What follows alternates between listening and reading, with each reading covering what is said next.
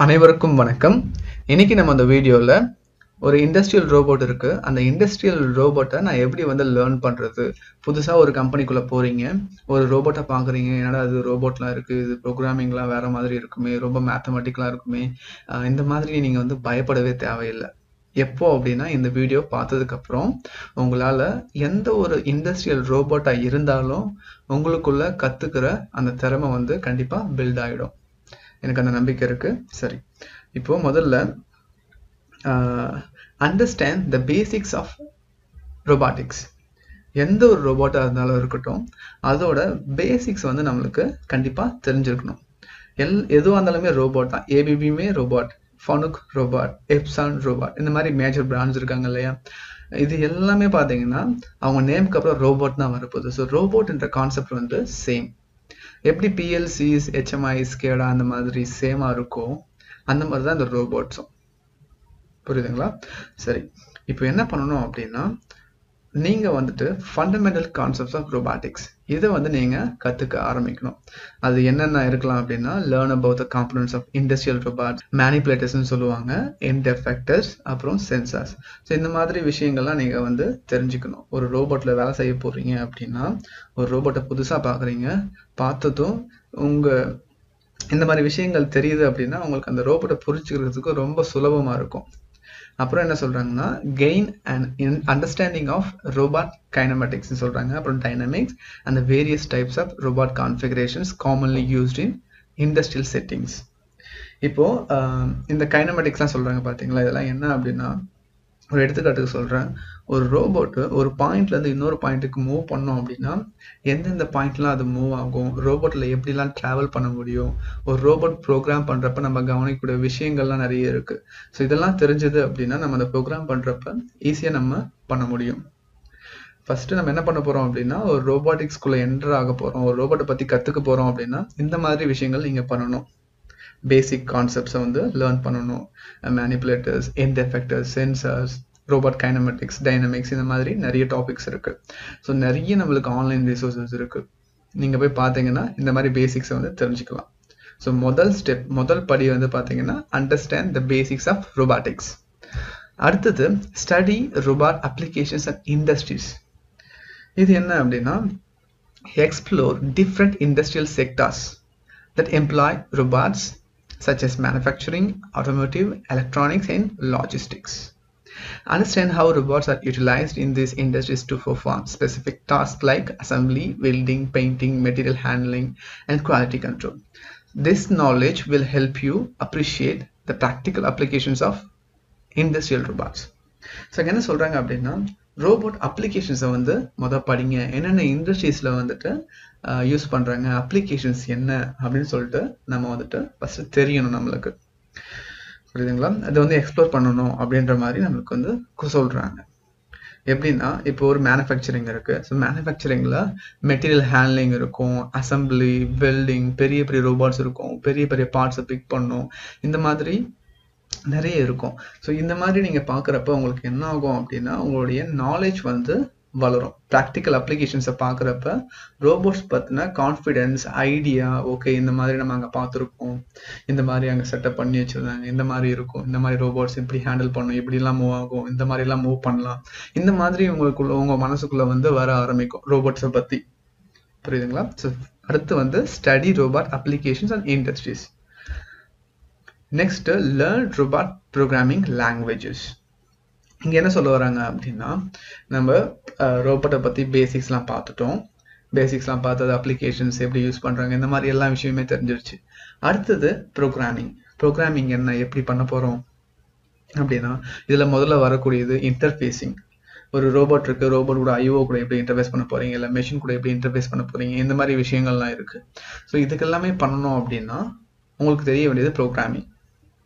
இங்க பாத்தீங்கன்னா நான் லிஸ்ட் அவுட் பண்ணிருக்கேன். எப்சன்னா ஸ்பெல் பிளஸ்னு ஒரு லாங்குவேஜ் யூஸ் பண்ணுவாங்க, ஏபிப்னா ரேபிட்னு சொல்லுவாங்க, ஃபனுக்ல டீச் பெண்டன்ட், டிபி, அப்புறம் கேரல்னு இருக்கு. ஸோ இந்த மாதிரி ப்ரோக்ராமிங் லாங்குவேஜஸ் இருக்கு. இந்த புகைப்படத்தில் இருக்கிறதுல பார்த்தீங்க அப்படின்னா ஸ்பெல் பிளஸோட ஒரு எக்ஸாம்பிள், எப்சன் ரோபோட்டோட ஒரு எக்ஸாம்பிள் தான் இது.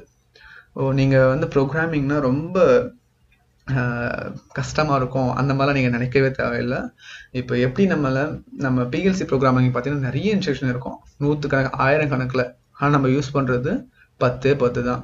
இப்போ தமிழில் நிறைய வார்த்தை இருக்குது, நம்ம அன்றாட வாழ்க்கையில் யூஸ் பண்ணுறது ரொம்ப கொஞ்சமான வார்த்தைகளை யூஸ் பண்ணுவோம். அதே மாதிரி தான் spell plus, rapid, teach pendant, carol எந்த ப்ரோக்ராமிங் லாங்குவேஜஸ் இருக்கட்டும் நம்ம யூஸ் பண்ண போகிறது கொஞ்சமாக தான் இருக்கும். எப்பயாச்சும் ஒரு சில சமயத்தில் ஸ்பெஷல் அப்ளிகேஷன்ஸில் ஒரு சில இன்ஸ்ட்ரக்ஷனை கொண்டு வர மாதிரி இருக்கும்.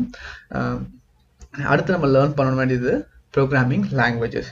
ஆன்லைனில் போனீங்கன்னா நிறைய மேனுவல்ஸ் கிடைக்கும், நிறைய ரிசோர்ஸஸ் இப்போலாம் யூடியூப்லாம் ரொம்ப டெவலப் ஆகிடுச்சு. நம்ம சேனல்லே பார்த்தீங்கன்னா எப்சான் பற்றி நான் போட்டிருக்கேன். சாஃப்ட்வேரில் எப்படி ஒர்க் பண்ணுறது, எப்படி சிமுலேஷன் பண்ணுறது, எப்படி ப்ரோக்ராம் பண்ணுறது, பாயிண்ட்ஸ் எப்படி க்ரியேட் பண்ணுறது, பாயிண்ட்ஸ் எப்படி டீச் பண்ணுறது, இந்த மாதிரி எல்லாமே விர்ச்சுவலாகவே நான் சொல்லி கொடுத்துருக்கேன். ஸோ அதை போய் பாருங்கள், உங்களுக்கு புரியும். நம்ம அடுத்து லேர்ன் பண்ண வேண்டியது லேர்ன் ரோபாட் ப்ரோக்ராமிங் லாங்குவேஜஸ். ஃபனுக்கில் வந்து 2 இருக்குது, டீச் பெண்டன்ட், டிபின்னு சொல்லுவாங்க, அண்ட் கேரல். டீச் பெண்டன்ட்டில் இல்லாத இன்ஸ்ட்ரக்ஷன்ஸ் எல்லாமே பார்த்தீங்கன்னா நம்ம இந்த கேரலில் கிடைக்கும். புரியுதுங்களா? ஏபிபிக்கு ரேபிட். எல்லாமே வந்துட்டு ஈஸி தான். எது வரைக்கும் நீங்கள் அதை புரிஞ்சுக்கிற வரைக்கும் எல்லாமே உங்கள் கையில் தான் இருக்குது. சரி, அடுத்தது டேக் ட்ரைனிங் கோர்சஸ். ட்ரைனிங் கோர்சஸ்னால் என்ன அப்படின்னா, இப்போ நம்ம பார்த்தோம் இல்லையா, நிறைய ரோபாட்ஸு எப்சான் இருக்காங்க, ஏபிபி, ஃபனுக், இவங்களாம் மேஜரு, இன்னும் நிறைய ரோபாட் பிராண்ட்ஸ் இருக்காங்க. ஸோ இவங்களாம் என்ன பண்ணுவாங்க அப்படின்னா அவங்களே ட்ரைனிங் கோர்ஸ் வந்து ஆஃபர் பண்ணுவாங்க. ஸோ இந்த மாதிரி நீங்கள் ட்ரைனிங் கோர்ஸ் அட்டன் பண்ணுறது மூலயமா உங்களுக்கு தியரிட்டிக்கலாகவும் நாலேஜ் கிடைக்கும், ப்ராக்டிக்கலாகவும் நாலேஜ் கிடைக்கும். சரி, என்னால் வந்து கோர்ஸ் வந்து போக முடியல, வேற எதனா வழி இருக்கா நான் கற்றுக்கிறதுக்கு அப்படின்னு கேட்டிங்கன்னா கண்டிப்பாக இருக்குது. ஒவ்வொரு மேனுஃபேக்சரருமே வந்து பார்த்தீங்கன்னா ஒரு சாஃப்ட்வேர் வந்து கொடுப்பாங்க. ஓகே, இப்போ நம்ம இந்த ப்ரோக்ராம் பண்ணுறோம் இல்லையா, இந்த ப்ரோக்ராம் வந்து அவங்களுடைய சாஃப்ட்வேர் தான் நம்ம பண்ண போகிறோம். டீச் பேனில் பண்ணுவோம், இல்லை சாஃப்ட்வேரில் பண்ணுவோம். அதுக்கு சாஃப்ட்வேர் நமக்கு தேவை இல்லையா. ஸோ ஒரு சில மேனுஃபேக்சர்லாம் வந்து ஃப்ரீயாகவே வந்து உங்களுக்கு கொடுப்பாங்க சிமுலேஷனோட. ஸோ அதை வாங்கி நீங்கள் என்ன பண்ணலாம், டவுன்லோட் பண்ணிவிட்டு சிமுலேஷன்லேயே நீங்கள் வந்துட்டு ஒரு என்விரான்மெண்ட்டில் ஒரு விர்ச்சுவல் ரோபோட் கிரியேட் பண்ணி உண்மையான ரோபோட்டில் ஒர்க் பண்ணுற மாதிரி நீங்கள் வந்துட்டு பண்ணிக்கலாம். எப்படி பண்ணுறது மூலிமா உங்களுக்கு என்ன ஆகும் அப்படின்னா உங்களுக்கு ஹேண்ட்ஸ் ஆன் எக்ஸ்பீரியன்ஸ் வந்து கெயின் ஆகும். உங்களோட ஐடியாஸ் வந்து இம்ப்ளிமெண்ட் பண்ண முடியும் உங்கள் ரோபோட் ப்ரோக்ராமிங்கில். செக் பண்ணி பார்த்துக்கலாம் இது எப்படி பிஹேவ் ஆகுது அப்படின்னு சொல்லிட்டு. புரியுதுங்களா? இதுக்கு வந்து ஒரு எக்ஸாம்பிள் பார்த்தீங்கன்னா யூனிவர்சல் ரோபோட்டிக்ஸ்னு ஒன்று இருக்குது, யூஆர். இவங்களோட சாஃப்ட்வேர் வந்து ஃப்ரீ வெர்ஷன் கொடுக்குறாங்க. அப்புறமா பார்த்தீங்கன்னா எப்சான் இது கிடைக்கும் உங்களுக்கு. இந்த மாதிரி சாஃப்ட்வேர்ஸை டவுன்லோட் பண்ணி நீங்கள் சிமுலேஷன் பண்ணி பார்த்துக்கலாம். அடுத்து வந்து பார்த்தீங்கன்னா கொலாபரேட் வித் எக்ஸ்பர்ட்ஸ். இது என்ன சொல்ல வரீங்க அப்படின்னு கேட்டிங்கன்னா, ரோபோட்டை பற்றி தெரிஞ்சவங்க கிட்ட பேசுங்க, கொலாபரேட் ஆகுங்க. ஒரு ஆன்லைன் ஃபோரமாக இருக்கட்டும், இண்டஸ்ட்ரியல் ஈவெண்ட்ஸாக இருக்கட்டும், இல்லை ஒரு லோக்கல் பர்சனாகவே இருக்கட்டும், தெரிஞ்சவங்களாக கூட இருக்கட்டும், அவங்ககிட்ட பேசும்போது நம்மளுக்கு என்ன கிடைக்கும் அப்படின்னா அவங்களுடைய எக்ஸ்பீரியன்ஸ் வந்து கிடைக்கும். டிப்ஸ் ஏதாச்சும் சொல்லுவாங்க, என்னென்ன இஷ்யூஸ் நான் ஃபேஸ் பண்ணியிருக்கேன், நான் எப்படிலாம் ட்ரபிள் ஷூட் பண்ணியிருக்கேன், இந்த மாதிரி விஷயங்கள் வந்து உங்களுக்கு தெரிய வரும். ஸோ இந்த மாதிரி பேசும்போது உங்களுக்கு நிறைய ஐடியாஸ் கிடைக்கும். ஓகே, அவர் இப்படி சொன்னார்ல, அன்றைக்கி இப்படி பண்ணுன்னு சொல்லிட்டு நம்ம இந்த மாதிரி பண்ணால் இது சரியாயிடும். இந்த மாதிரி உங்களுக்கு நிறைய இன்புட்ஸ் வந்து கிடைக்கும் இந்த எக்ஸ்பர்ட்ஸ் கிட்ட பேசும்போது. அடுத்து hands on experience. Hands on experience என்ன அப்படின்னா, முடிஞ்ச அளவுக்கு ரியல் ரோபோட்ஸ் கூட ஒர்க் பண்ண ட்ரை பண்ணுங்க. புரியுதுங்களா? இல்லை அப்படின்னா அந்த கம்பெனியில் நம்ம ஜாயின் பண்ணணும். ஒரு நிறைய ரோபோட்ஸ் யூஸ் பண்ணுற கம்பெனியை அந்த மாதிரி பார்த்து அந்த மாதிரி ஜாயின் பண்ணுற மாதிரி இருக்கும். நம்மளுக்கு எந்த அளவுக்கு ஹேண்ட்ஸ் ஆன் எக்ஸ்பீரியன்ஸ் கெயின் பண்ணுறோமோ அந்த அளவுக்கு நம்மளுடைய கற்றுக்கிட்ட நாலேஜை வந்து அப்ளை பண்ணுறோன்னு அர்த்தம். ஒரு சில ஸ்டேஜுக்கு மேலே நம்மளால கற்றுக்கிட்ட நாலேஜ் அப்ளை பண்ண முடியாது, ட்ரபிள் ஷூட்டிங் வரும், இந்த மாதிரி நிறைய விஷயங்கள் மாறும். ஸோ ஹேண்ட்ஸ் ஆன் எக்ஸ்பீரியன்ஸ்ன்றது கண்டிப்பாக நம்மளுக்கு முக்கியம். அப்புறம் stay updated with industry trends. ரோபோட்டிக்ஸில் என்னென்ன கான்செப்ட் புதுசாக வருது, என்னென்ன அப்ளிகேஷன்ஸு, என்னென்ன டெவலப் ஆச்சு, புதுசாக மாடல் ரிலீஸ் பண்ணுறாங்களா, இந்த மாதிரி வந்து அப்டேட் பண்ணணும், அப்டேட்டாக இருந்துக்கணும் நீங்கள் உங்களுக்குள்ள. அடுத்தது கடைசியாக வந்து என்ன சொல்ல வராங்க அப்படின்னா, remember that learning industrial robots is an ongoing process and practical experience is crucial for developing flow efficiency.